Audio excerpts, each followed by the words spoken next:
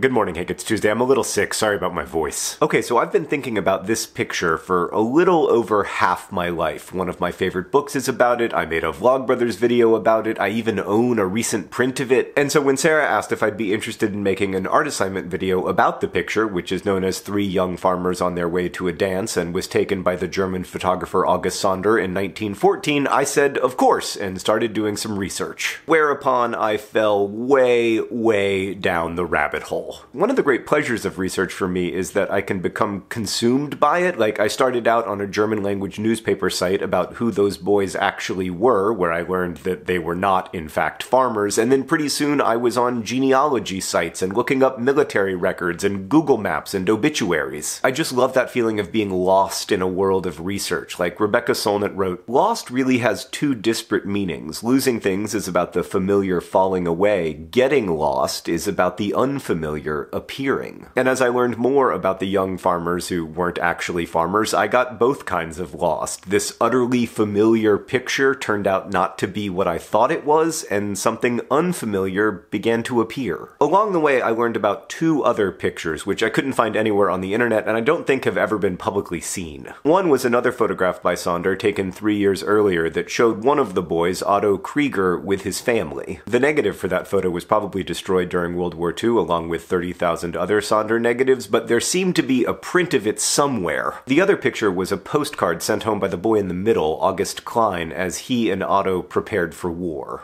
I mean, I understand this is not a big deal to most people, but those boys are the subject of one of the most important photographs of the 20th century, and there were more pictures of them out there that could give us a glimpse of their lives both before and after the critical moment of history that was the late spring of 1914. But despite combing through every Sonder picture ever published, I couldn't find them. And then, after a few days, I was at a dead end, when it occurred to me that I actually knew a team of extremely talented cyber sleuths in the form of Tuataria, the community that sprang up when Rosianna and I were running a scavenger hunt before Turtles All the Way Down was published. Tuataria is very good at solving mysteries, and so I asked them for their help. Could they verify what I'd already learned and possibly hunt down those two other pictures? Indeed, they could. Via correspondence with the extraordinary reporter Reinhard Pabst, we eventually found the pictures and secured the rights to share them. Here is Otto Krieger, age 17, 3 years before Sonder took the famous photograph, and also 3 years before Otto would go to the front to fight in World War I. And here are Otto and August after war has broken out.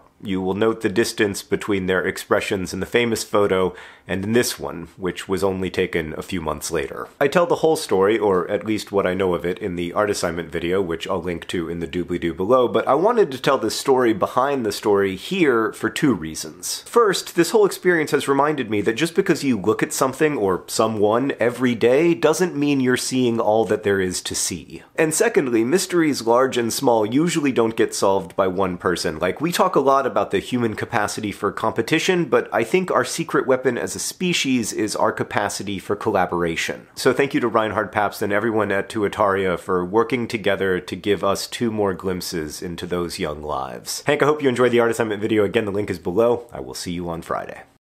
P.S. We're opening up some more slots in the Life's Library Book Club if you want to read books with Rosianna, me, and a vibrant community of readers, which incidentally includes many people from Tuataria. You can learn more at lifeslibrarybookclub.com. It's something I would have tweeted, but I don't have Twitter. Alright, I gotta go drink some tea with honey in it.